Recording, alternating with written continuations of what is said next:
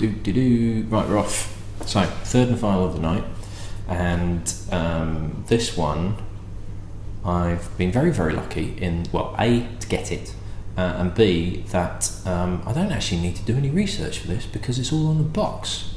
Bonus. So this is one that I actually have the bottle of, because it's this one. It's the New Zealand Whisky Collection Double Wood, and the reason I have this is that my aunt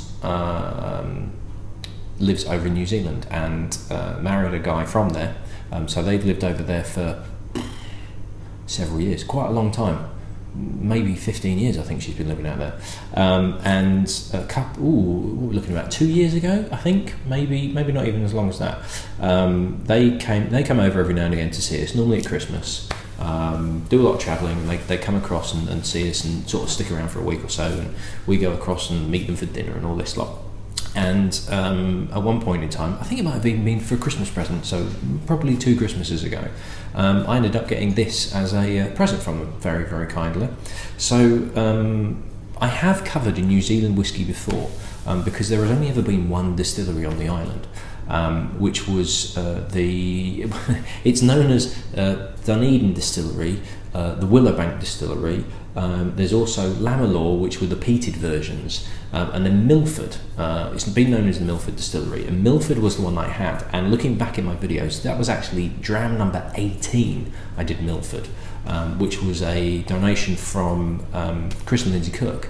So I did the information, and I did the notes, and did the research, and did all about, you know, Milford and Dunedin and everything like that. And I had this in my possession, and it turns out that the box, which looks like this, has got all the bloody information on it already. So all I'm going to do is read you what's on the box, because it's actually pretty good and pretty comprehensive. So, whisky distilling in New Zealand was born with the arrival of Scottish settlers in the 1830s. Okay, many Scots settled in the Otago region, and the industry flourished here until the 1870s, when onerous government regulations effectively shut it down. Bloody government, eh? Bastard politicians. A distilling industry gradually re-emerged in the 1950s, and in 1974 the Baker family opened the Willowbank distillery in Dunedin, which is here, and apparently, reading somewhere else, they basically appealed to the government and said, look, you really need to chill out a bit, you know, this will actually help business, it's commerce, everything like that, it's well worth letting us do this, so come on, you know, pull your finger out. And legislations were changed to enable them to do this distillery. So it produced popular whiskies such as Wilson's and 45 South. Now, I actually have a litre bottle of Wilson's, which is the blended whiskey, which used whiskey from the Willowbank. I've not opened it. It was a leaving present when I left the whiskey shop, and the couple that gave it to me, the husband I know has passed away, sadly, and I've been very, very reluctant to open it. I kept it aside. I didn't want to open it for the challenge. Plus, this is a better expression, so we say, than the Wilsons that I've got. So the world's largest distiller, Seagram's of Canada, maybe at the time actually, because it's Diageo now, if you were calling it the largest distiller, bit of an odd terminology now, and that's one of those things that you need to be careful of when you're reading packaging. The world's largest distiller, Seagram's of Canada, not true now. And what is the world's largest distiller? It's kind of like, well, it's not distillery, distiller, because they own a number of companies. Anyway, they bought Willowbank in the 1980s. The distillery thrived under Seagram's, and its single malt Lammerlaw, named after a nearby mountain range, was highly regarded around the world. Now, Lammerlaw was the peated version of anything out of Willowbank. There was Milford, which was the unpeated versions, and Lammerlaw was all the peated ones. But in 1987, Seagram sold Willowbank to the Australian brewer Foster's, which, if you're in the UK, you've definitely heard of, only for them to close the distillery and sell the remaining barrel stocks over time. So in 1997, in fact, it was 1997 they bought it, and then it closed in, because I did write this down. Oops, sorry for doing that. It closed in, bear with me. It was mothballed, and then I think it was 2001. So the stills themselves were actually sent to Fiji to produce rum. So there is no distillery, there's not even any chance of it reopening again, because they actually shipped the stills to Fiji for rum production. So the New Zealand Whisky Company was set up, and they bought the last 80,000 litres of cask strength whisky in 443 barrels. The whiskey's been quietly maturing in the towering seaside bond store in Oamaru's famous heritage precinct ever since. So yes, that's just nonsense at the bottom. Distilled legendary Dunedin distillery, because again they're calling it the Dunedin distillery and Willowbank on the same freaking packaging. Snowmelt from the Southern Alps, filtered naturally through the Great Moss Swamp, blah blah blah, yeah, whatever. So what is also interesting on the label is, now this is a blended whiskey. This is a combination of, it's a 15-year-old at 40%. And it's a blended whiskey of it's New Zealand grain whiskey and then malt whiskey from the Willowbank. Initially aged in American oak ex-bourbon barrels and finished right. This is a 15-year-old. Finished normally implies 6 months, a year, and a 15-year-old probably 2 years at the most. Finished for over 10 years in French oak ex-New Zealand red wine casks. That's not really a finish. When it's 10 years of the 15, okay, it's the last 10 years, but that's a finish and a half. So it's quite a lot of maturation. Now, it is open. I have had a couple of shots of it ages ago. To be perfectly honest, I can't even remember what it was like. So I am coming to this fairly fresh, because I honestly, I seem to recall it was pretty okay, but it didn't rock my socks off. But I'm looking at this in a completely fresh light, having done 351 whiskies prior to this one. So we shall see how it goes. So Steve and Charlotte, thank you very much for this, in the unlikely event that you are actually watching this. And let's see how we get on with this. Now, I'm fairly certain colour has not been added, because I don't think they would do this, but you can tell instantly from the bottle, let alone me holding up the glass, that is a deep dark colour. And I think that's a predominantly red wine casks. Now, red wine casks are, I've come across red wine casks, red wine matured or finished whiskey, and to me it's very, very hit and miss, because if you get the right red wine cask where it's got that sweetness to it, it can be absolutely fantastic on whiskey. But if you get Pinot Noir tends to work really well, but if you get a red wine cask that it can be just too dry and too tannic, almost as though it's something like Syrah Shiraz, both the same thing. Syrah Shiraz or Cabernet Sauvignon. I've had a Cabernet Sauvignon finish where it was actually worked out quite nicely, but I've had a couple more where it's just been too dry, and you get that red wine tannic effect where it sucks all the moisture out of your mouth, and then it ends up being quite almost like, I need some water or something. It just doesn't work with sort of the maltiness of a whiskey or anything like that. So we'll see how this goes. But like I say, this is a blended whiskey. This is a combination of grain and single malt whiskey, all from New Zealand. It's 100% New Zealand, but it's not New Zealand single malt. Essentially, they're blending it because then it gives them more bottles to play with, because they've got a finite quantity of this. There is nothing left, no more, zip.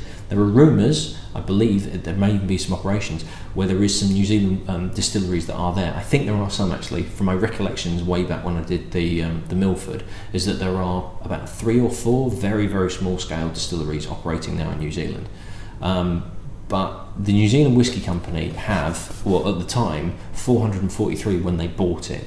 So you sort of, you want to keep some to get some really aged ones. You imagine a 30-year-old New Zealand whiskey is going to fetch a pretty price. You've got to look at this as a business as well, in terms of, right, we've paid for this stock, we've got to wait for it, we've got to do what we can for it. Some of it we're going to have to sit on for donkey's years before we can release it, and then we need to make a profit, because you've got to make a profit on this as well.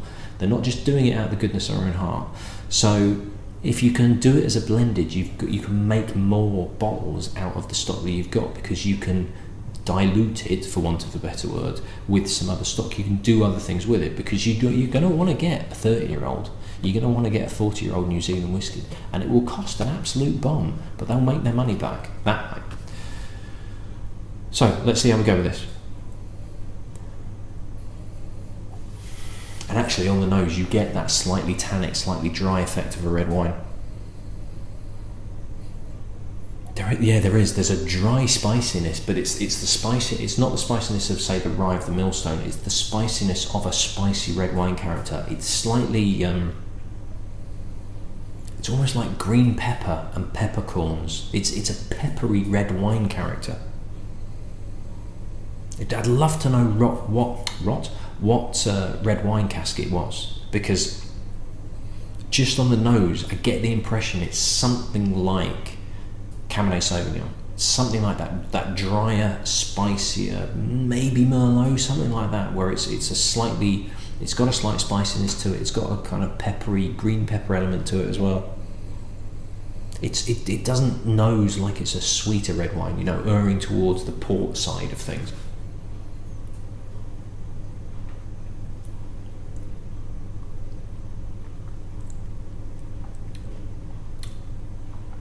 Oh, there's a big red wine influence on that.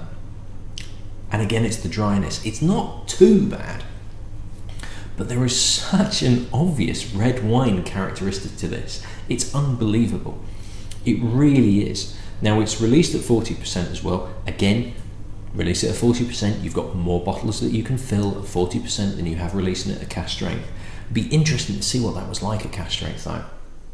But 10 years is a long time to be sitting in a cask that's previously had red wine in, and it picks up a lot of the characteristics. And I don't mind red wine. I'm not a massive red wine drinker. I'm not a massive wine drinker, full stop, particularly since I've been doing the challenge. Any occasional glass of wine that I've had, and I used to love wine. I used to work for Oddbins, absolutely loved it, was mad about wine and whiskey, and my passion for wine has somewhat diminished. And I've become less enthusiastic about just wine in general, and even, you know, red wine more so than white wine. White wine I'm okay with. Red wine I'm struggling with at times, particularly the drier, spicier side of it. And that's what this characteristic is that's in this whiskey. It's that drier, spicier type of red wine that really comes through. Now, it kind of works. And I think there are people out there that would really love this, that would love the winey character that's through there.